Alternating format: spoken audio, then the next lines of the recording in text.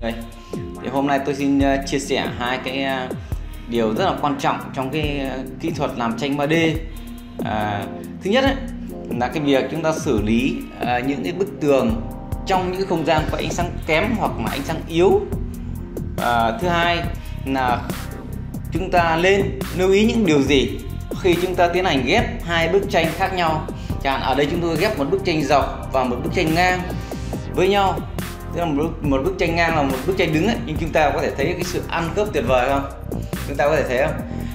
Đó, thì tôi xin chia sẻ từng điều một. Thứ nhất ấy, đối với những cái không gian mà nó có ánh sáng kém ấy, ánh sáng yếu đấy, thì chúng ta phải lựa những bức tranh thật là sáng, tươi sáng, màu sắc tươi tắn, không gian tươi đẹp, và nó không nên đơn điệu, không nên là một màu quá.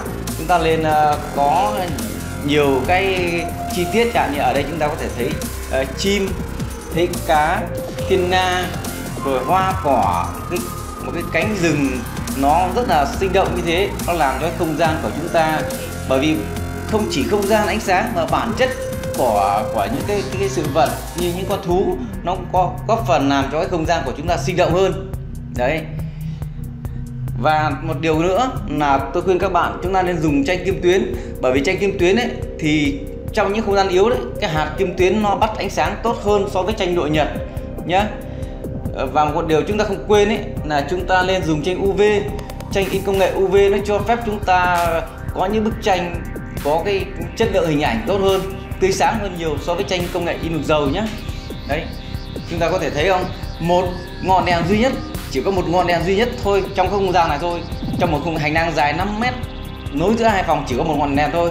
Thì chúng tôi đang kiến nghị với gia chủ là anh chị lên lắp thêm hai cái nữa ở hai đầu để cho nó tăng sáng lên.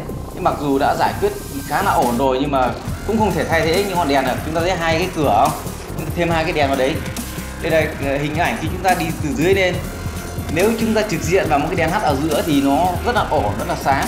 Nhưng là tóm lại vẫn nên thêm đèn.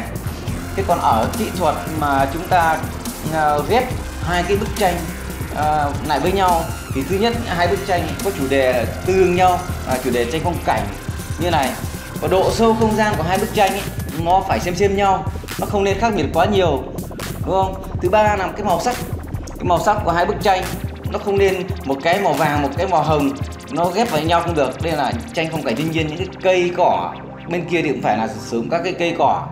Rồi một điều nữa thì chúng ta để ý cái cao độ của cái bức tranh, tức là chiều cao không gian và chiều sâu không gian nó phải tương ứng với nhau.